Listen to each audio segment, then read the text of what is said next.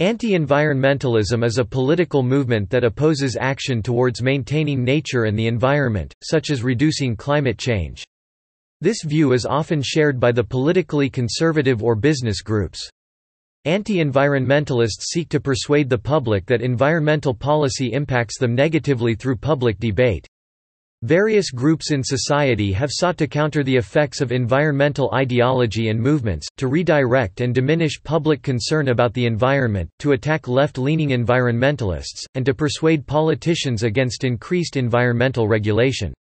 Some anti-environmentalists may argue environmentalism is radical and anti-human, due to environmentalists' concern for climate change and their belief that humans need to interfere with the Earth less, or stop altogether. Some anti-environmentalists argue that the Earth is not as fragile as some environmentalists maintain, as Earth maintained itself long before humans arrived, and it will continue to maintain itself long after humans are gone.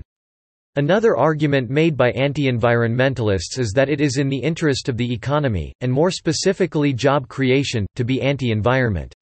Groups which are anti-environment include oil producers and mining companies. As the nature of anti-environmentalism is a polarizing subject, it has resulted in a variety of conflicts throughout North America, including the Dakota Pipeline in Standing Rock, North Dakota and the Alberta oil sands. The Dakota Pipeline, a four-state crude oil pipeline which would transport 470,000 barrels of oil per day from North Dakota to Illinois, evoked backlash from environmentalists, as well as the indigenous communities residing in South Dakota, primarily the Standing Rock Sioux tribe. These groups had concerns about the ethicality of the pipeline as well as the pollutants the pipeline would release into the water supply of South Dakota inhabitants. Environmentalists had similar complaints regarding the Alberta oil sands. Anti-environmentalists argued that the economic benefits that would result from both projects outweigh the negative effects on the environment and these people living in these areas. Anti-science movements are criticized by Anne and Paul Ehrlich, in their book Betrayal of Science and Reason, as being anti-environmental. Environmental politics are often perceived as a reason for increased taxes. Anti-environmental groups often believe environmentalists are ignoring the good environmental findings and have other beliefs such as population growth and species extinction are not real issues, natural resources as plentiful, global warming is not a threat, and environmental regulation inhibits the economy. The wise use movement is also criticized as anti-environmental as it also believes environmental protection interferes with economic growth and government effort towards environmental regulation is unnecessary.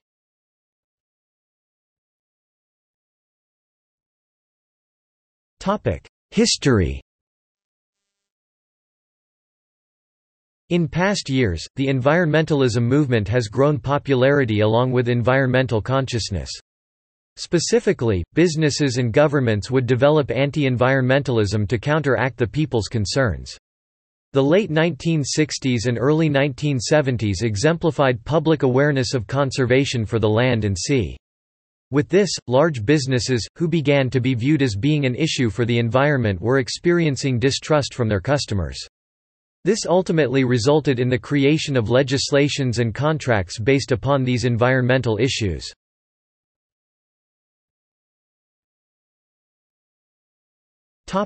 Canada. Concern about the impacts of human activity on the environment in Canada started in the 1960s with the concern of pollution. Throughout the 1960s, more emphasis was put on nature conservation, as the natural environment started to be seen not only as scenic, but important to human survival. Public concern for the environment turned into action with the development of activist groups such as Greenpeace. This concern was later reflected in decisions made by the Canadian government, as was seen with Canada ratifying the Kyoto Protocol in 2002 under the leadership of Jean Chrétien of the Liberal Party. Critics of the environmental movements described Greenpeace as a radical group, displaying an act of domestic extremism.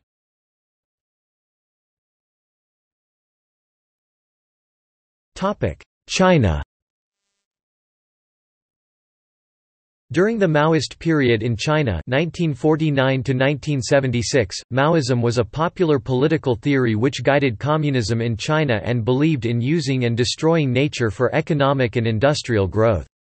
Maoism emphasized the importance of industrial growth and saw the destruction of the environment such as extraction of resources as essential for the benefit of Chinese people and the economy. Eventually, with China's growing industrial economy, China began to be large producer of carbon emissions globally, thus China began to take environmental action in 1990 and eventually enacted the implementation of a renewable energy law in 2005.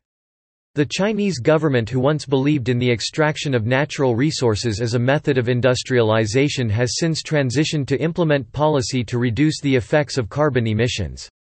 China also believes they must exclude businesses from environmentalism because most are opposed to any environmental action.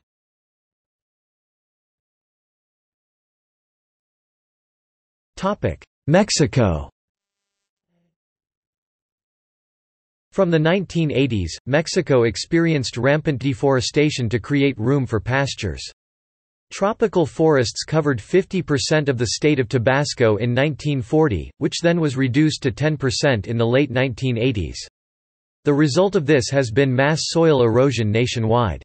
By 1985, 17% of Mexico's land was classified as totally eroded, while almost 50% of land was classified as experiencing an accelerated erosion, or signs of impending erosion. The coastline of Mexico experiences other problems, such as the exploitation of petrol, as there are relaxed regulations concerning petrol. In 1992, this resulted in 1,000 barrels of gasoline leaking into municipal sewer systems in Guadalajara, where the gases and chemicals produced an explosion, killing almost 200 people. Following this event, in 1994, President Bill Clinton issued executive orders demanding that the North American Agreement on Environmental Cooperation and the agreement between the Government of the United States of America and the Government of the United Mexican States concerning the establishment of a Border Environment Cooperation Commission be enforced so that it aligns with American environmental policy. One study conducted in the mid-1980s of 12 urban areas around the world concluded that residents of Mexico City had the highest levels of cadmium in their blood. The concentration of pollutants was impacting surrounding ecosystems, as well as residents in the area. These impacts included birth defects and high levels of gastrointestinal disease. Also in the 1980s, the Mexican government implemented various anti-pollution policies in Mexico City. These policies included vehicle emission inspections, introducing unleaded gasoline, and the installation of converters on vehicles to help reduce pollution created by buses and trucks.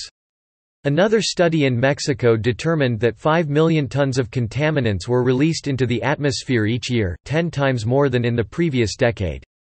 Vehicles and industrial plants were found to be the main contributors of contaminants into the atmosphere. As well, fecal matter becomes airborne in Mexico during the winter months, resulting in residents being diagnosed with a variety of respiratory illnesses.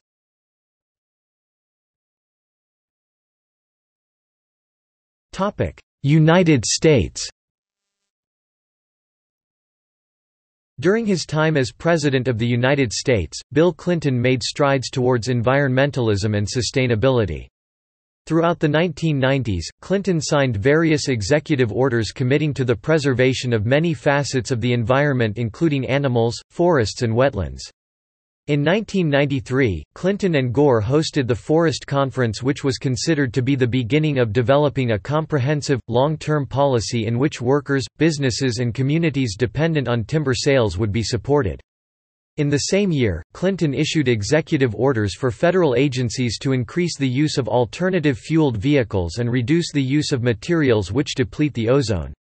As well, Clinton spearheaded an environmental justice movement, ensuring that low-income citizens and minorities did not disproportionately feel the impacts of industrial pollution, and minimizing the hazards associated with the construction of pipelines. Clinton's successor, President George W. Bush, stated in his campaign platform that he would ensure that the federal government, which is the country's largest polluter, complies with all environmental laws, and that the United States would even exceed the set standards. Though once elected, Bush verged from what he had promised during his campaign, and instead reversed Clinton administration initiatives on drinking water, and advocated for oil exploration in protected regions. Bush's administration also moved forward in withdrawing its support of the Kyoto Protocol, a worldwide global warming agreement created in 1997. Bush stated that he would work with allies to the United States to reduce greenhouse gases, but would not carry out a plan that would harm the economy and hurt American workers.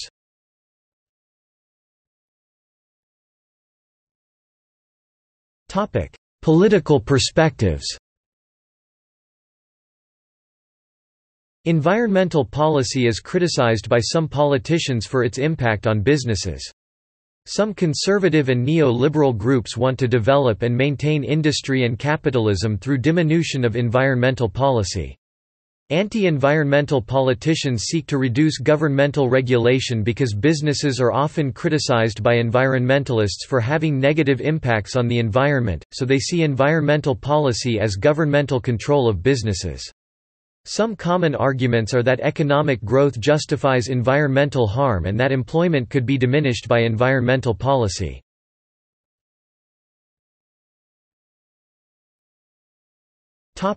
Canada.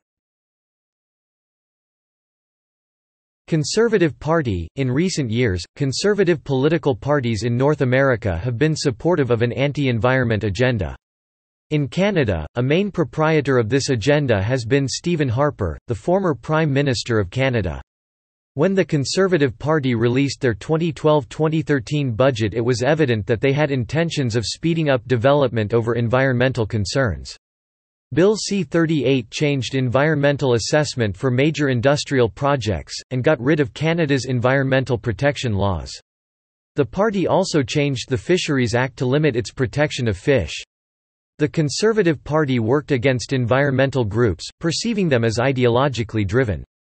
The Natural Resource Minister at the time, Joe Oliver, stated that environmentalists are radicals who undermine the Canadian economy. The Harper government made many budget cuts to environmental programs and initiatives, including cutting $547,000 worth of funding from the Canadian Environmental Network, $53.8 million from Environment Canada and $29.2 million from Parks Canada. $12.5 million was cut from enforcement of the Species at Risk Act. Stephen Harper criticized Canada's prior environmental policy for having high restrictions on industry, as Harper sought to industrialize. He wanted to ensure that industries could have better access natural resources with the goal of increasing Canada's economy. In May 2011, Stephen Harper and the Conservative Party of Canada won the Canadian federal election with a majority government, which allowed them to make significant changes to Canada's environmental policy. A bill passed May 2012 titled the Jobs, Growth and Long-Term Prosperity Act. The Harper government focused more economic growth, such as the oil industry in Alberta. Northern Alberta has oil in their tar sands, and extracting it was seen by environmentalists as a destruction to the environment and a source of greenhouse gas emissions. The Harper government focused on expanding the economy over the interests of environmentalists. Also, environmental groups were also deemed extremists by the Harper government and listed them under the anti-terrorism strategy as a national security threat.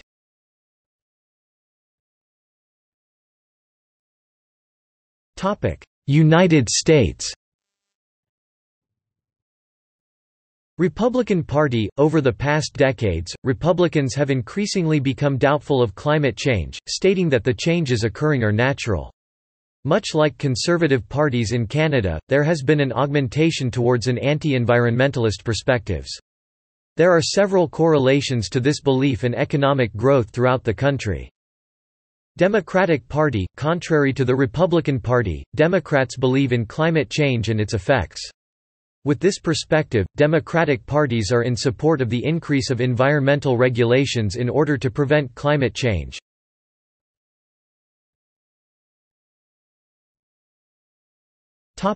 Major conflicts.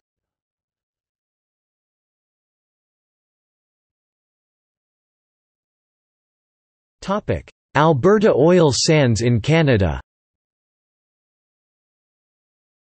The Alberta oil sands has also been a point of contention between environmentalists and anti-environmentalists.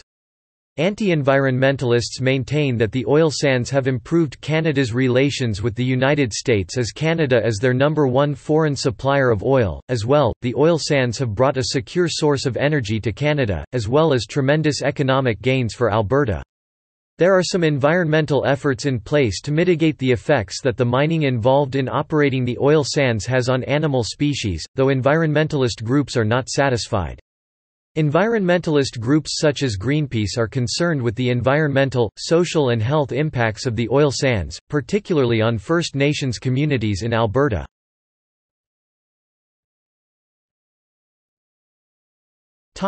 Standing Rock in the United States. The source of this conflict is that on January 25, 2016, Dakota Access announced that it received permit approval to move forward with the construction of a 4-state crude oil pipeline which would transport 470,000 barrels of oil per day from North Dakota to Illinois.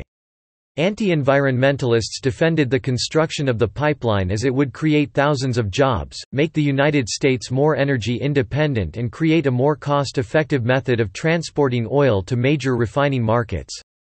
The Standing Rock Sioux tribe took issue with this as the pipeline would run through their communities, tainting their sacred land as well as contaminating their water supply. What followed in the next 10 months was a response from Sioux communities, protesters and environmentalist groups in the form of peaceful protests in which over 400 arrests were made by local law enforcement.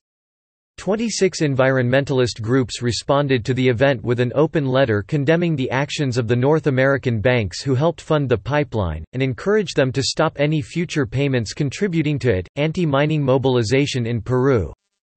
In the early 1990s, there was an increase in large-scale mining and hydrocarbon operations in Peru. This development created disputes within rural communities.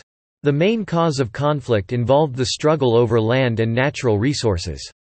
Individuals tended to participate in illegal operations that oftentimes caused environmental consequences.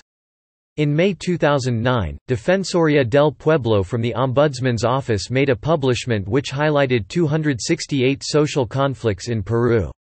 In June of the same year, a protest against the Garcia administration's concession on the rights of petroleum exploration on indigenous land created a conflict costing the lives of 24 police officers and 10 civilians.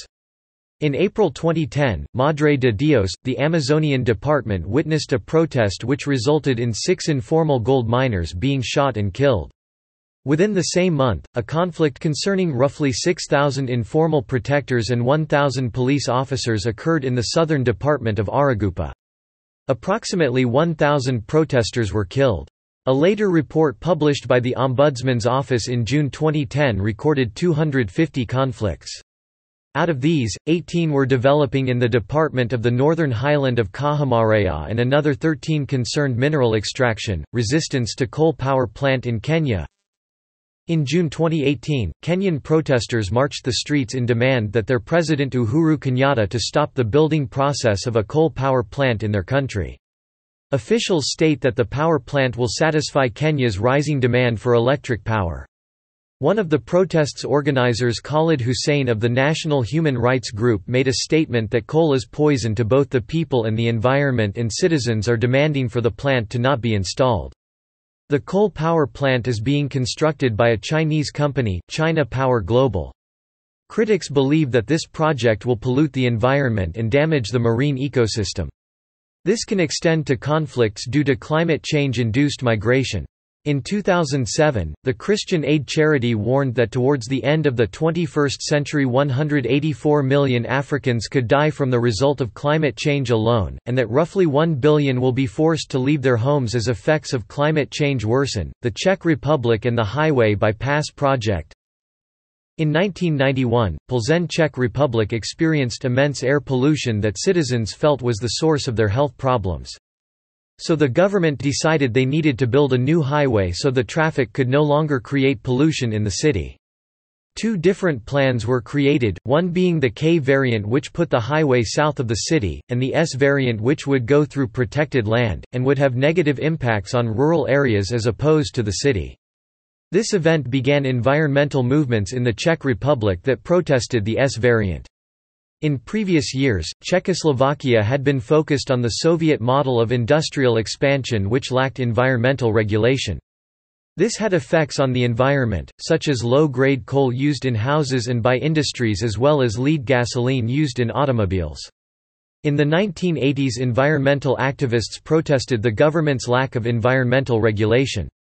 Political campaigns thereafter became increasingly anti-environmental through media outlets and newspaper coverage. Media coverage shared statements such as "Environmentalists believe that bugs are more important than people" and "Beware of environmentalists, they are extremists." These statements created fear of environmental causes in the population.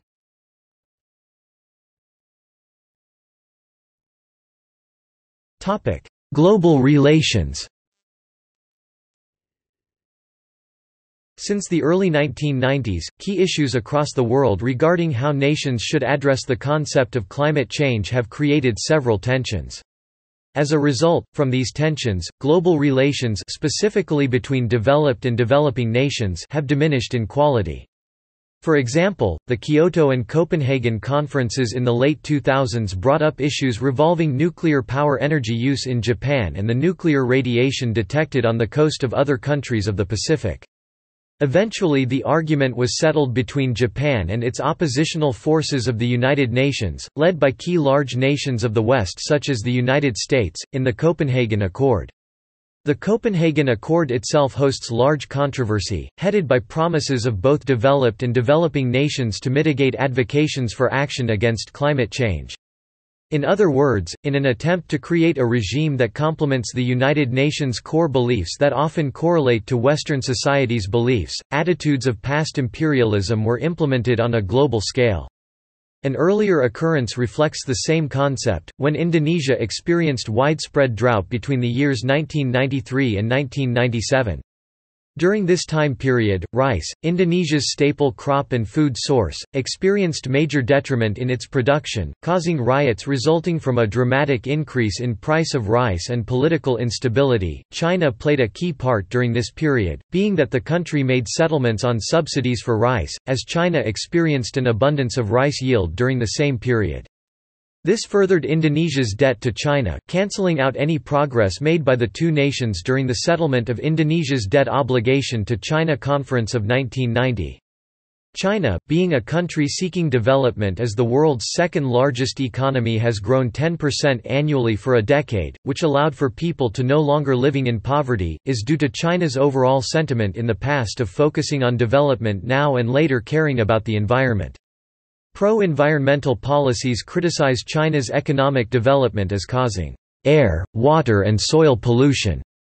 Chinese industry utilizes the cheapest methods of production and labor to advance their economy, which in turn impacts the environment, and environmental policy can impose restrictions on the advancement of China's economy and industry. The Paris Agreement was an international legal agreement implemented December 2015 for states to take collective action against climate change by working towards decreasing the globe's average temperature and make countries' financing consistent with that goal. The United States, under the Obama administration, agreed upon the Paris Agreement. When Donald Trump was elected President of the United States, he pulled out of the agreement due to his major concern for its restrictions on building industry in the United States despite the pressures from allies and lobbying groups.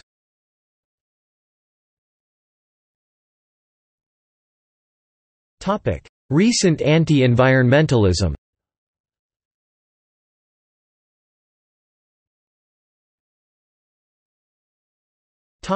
Canada. In 2014, Environment Canada released its annual Emissions Trends Report, which showed that Canada was not going to meet emission reduction targets as was promised in 2009. In fact, Canada is on track to increase its emissions up until 2020. Harper's government, while originally committed to reducing emissions, also disapproved of limiting oil and gas emissions as the price of oil rose higher. This was consistent with Harper's decision to withdraw Canada from the Kyoto Protocol in 2011. The main reason given for this by Harper was that Canada was not having success in meeting the protocol's targets. In the following years, Harper's administration made it difficult for environmental groups to operate in Canada. Environmental charities experienced frequent audits by the federal government which resulted in less productivity and being at risk of losing their charitable status. In addition, scientific institutions were eliminated, or were faced with obstacles such as reduced government funding, and rules put into place which made it increasingly difficult for government scientists to discuss their work with media outlets. Scientific positions including the National Science Advisor, who is the point person between the scientific community and the government, were phased out in 2008. Harper also repealed a significant environmental policy which had previously been in place, the Canadian Environmental Assessment Act. Later, a new version of the Act was created, which critics argue allows the government to select which projects are assessed for their ecological impact and which are not. In 2015, with the election of Justin Trudeau, the environment became one of Canada's main concerns, with Trudeau eventually signing the Paris Agreement in 2016.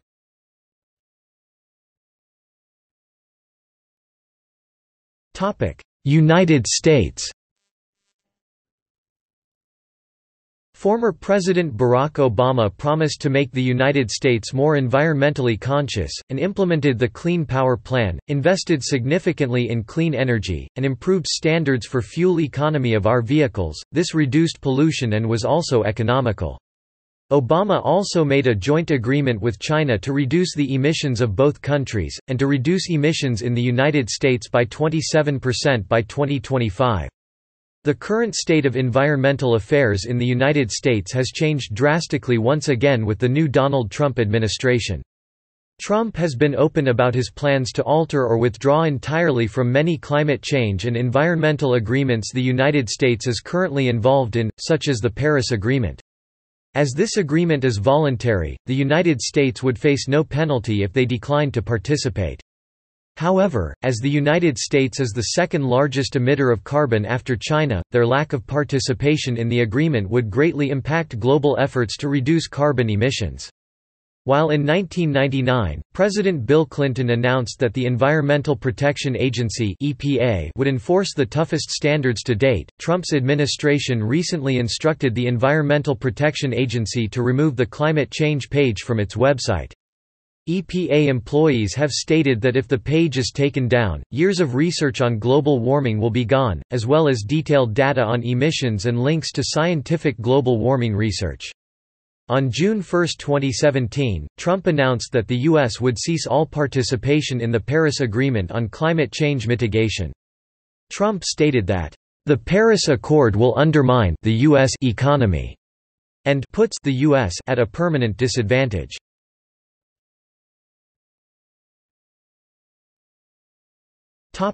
Mexico. In Mexico, the economy and population are putting a strain on the environment which has led to increased pollution and natural resources being depleted. Mexico has implemented an environmental, legal and institutional framework to minimize their negative impact on the environment, and it is now commonplace for sustainable development to be incorporated into policymaking.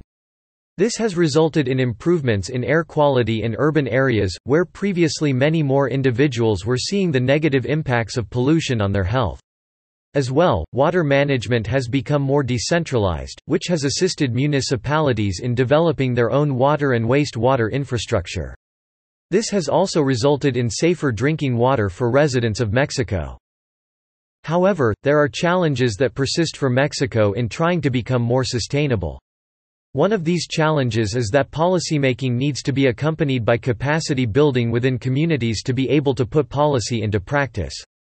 Deforestation is also still rampant in Mexico, occurring at one of the highest rates in the world. The OECD recommends strengthening the implementation of legislation concerning nature conservation and reducing pollution using inspections. OECD also recommends increasing the funding Mexico receives from private, public and international sources so that infrastructure, mainly concerning wastewater, can be more effectively implemented. Investment in water infrastructure makes up approximately 50% of what Mexico requires, as only 1/4 of urban wastewater is treated. A recent collaborative development between all three North American countries is that of the North American Climate, Energy, and Environment Partnership. The partnership was announced by Justin Trudeau, President Barack Obama, and President Enrique Peña Nieto on June 29, 2016, at the North American Leaders Summit in Ottawa, Canada. The central pillars to this partnership include, advancing clean and secure energy, reducing climate pollutants, promoting clean and efficient transportation, protecting nature and advancing science and showing global leadership in addressing climate change.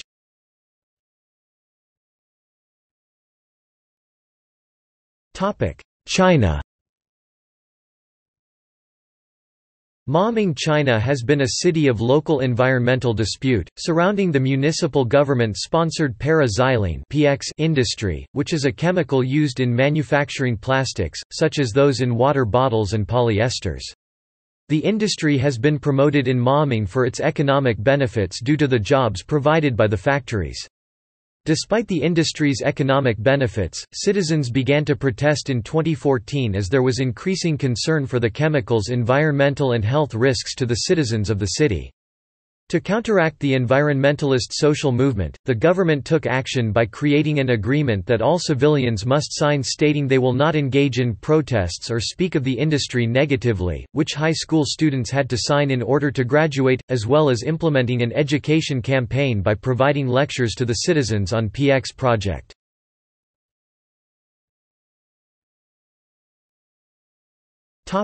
Poland. In Poland, various methods of mosquito controlling through the use of chemicals have been in practice since World War II. The motive originally was to aid in the elimination of potential carriers of diseases such as malaria, tularemia, and encephalitis, which were creating epidemic outbreaks. Today, the same method of elimination is being used in order to diminish the mosquito population in major tourist areas throughout Poland. Biocides are commonly used and regulated through municipality staff and officers of city councils. As well, several products' active ingredients, such as cypermethrin, ecofenprox, deltamethrin, and bendiocarb, type of use varies on the place of application. Typical warning labels caution negative impacts of these products towards natural water and bees are accompanied by another warning label stating, "dangerous for the environment." The current expectations towards pest control companies in Poland are that there is a need for environmental consideration through scientific studies. These expectations do not include areas that have a city permit to use products containing biocides.